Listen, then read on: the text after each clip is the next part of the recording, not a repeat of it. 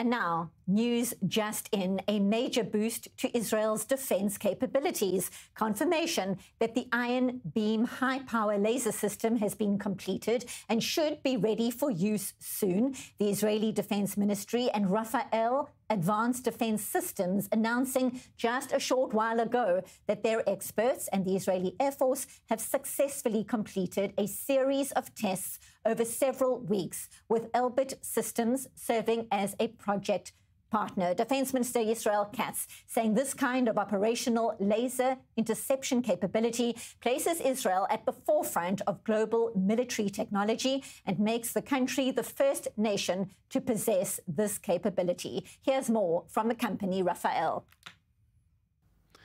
Rafael is the first and only company in the world to bring high-energy laser technology to full operational maturity, successfully intercepting rockets and UAVs.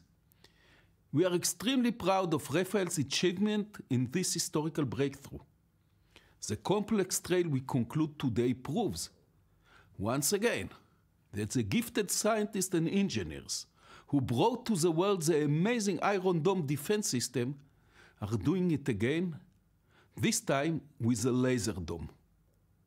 Rafael's laser dome, which is based on a unique adaptive optics, will undoubtedly serve as a game changer with an unprecedented impact on the future battlefield.